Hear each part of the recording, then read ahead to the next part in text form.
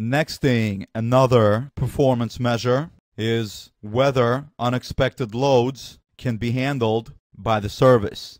Now, this goes into load testing and usually involves Load Runner, another HP tool that I do not have and that I cannot teach you guys. But what happens there is you just create a whole bunch of virtual users and you hit those web services with large loads to see how it responds.